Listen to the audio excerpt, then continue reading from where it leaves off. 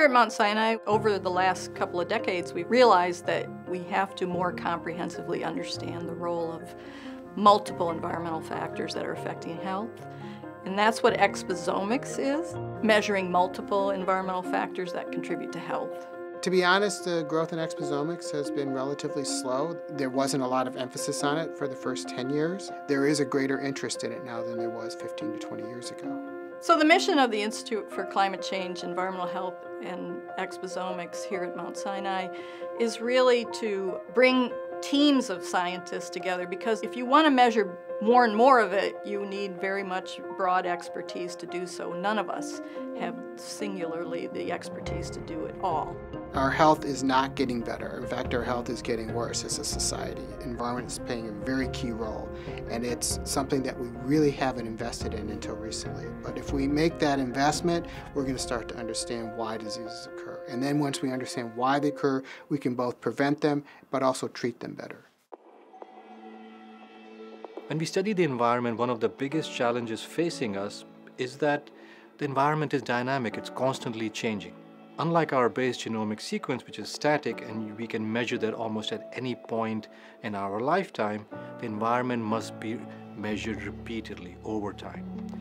So we've started developing tools that focus on the time dimension.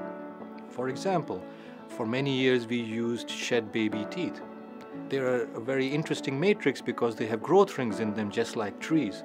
And as you map along those growth rings, you can go back into a person's history, even to their fetal development. Recently, we have transitioned that method to analyzing a single strand of hair. Similar to teeth, a single strand of hair has growth rings in them, and we can use lasers to map at a very fine resolution, something like a 4-hourly resolution, and figure out what was happening in that person's body, what was happening to their metabolism in their recent past.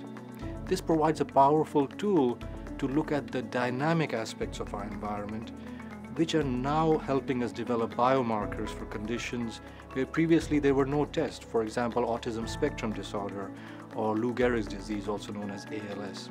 So it is such innovation that is very much needed to bring the environment into precision medicine, and that's been one of the key focuses of our institute.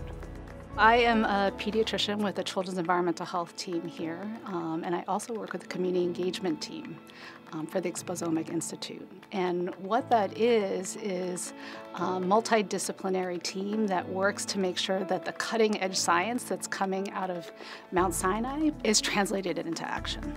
The most effective interventions are actually policy change. That prescribes the needed change for everyone. And so if you apply an environmental justice lens to interventions, then what you're doing is you're making sure that those interventions are reaching the families and communities that need it most, and the families and the communities that have been most harmed by environmental injustices. And I think that we together, not only here at Mount Sinai, but as a larger environmental health community, are truly committed to righting past wrongs. Welcome. The mission of the Exposomics Symposium, which we've run over the last 8 years, has been to engage researchers, clinicians, practitioners across the globe, really, not just here in Manhattan, to tackle this issue. And when you think about it for climate change and the global effects on the different environmental factors that we're all going to be facing and causing health outcomes, we really need to come together on this. Each one of our symposia touch on the importance of environmental justice for understanding health disparities. Why is it not uniform in how it affects health of different populations? Why is it tracking with socioeconomic status? So we try to keep that in the forefront.